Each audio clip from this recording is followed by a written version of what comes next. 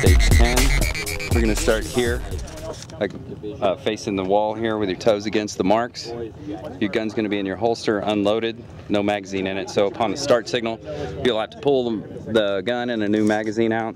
So I'm going to move over here to my right, charge the gun, and you have to come way out to the corner here, the shooting area.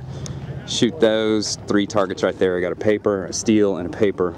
Then I'm going to come to here where there's a fault line, and there's a target right here. Now typically the shooting area is right in here, in this little boxed area, but there's no penalty for leaving the shooting area. So making sure I don't break the shot at that guy, I'm going to step across the line and advance over here. It's going to save me a few spaces.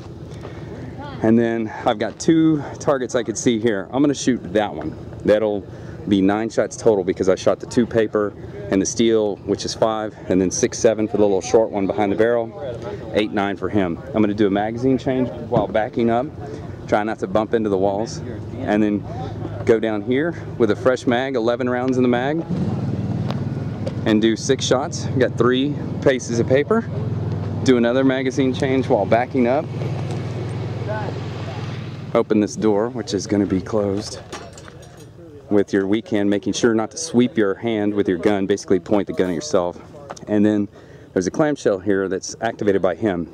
It takes forever, so it's might as well go ahead and take the shot at the headshot. There's no need in waiting for it, because if you shoot that and wait for it, you're going to eat up a lot of time. So shoot the headshot, shoot the clamshell, or shoot the popper, and then back up, shooting him on the ground.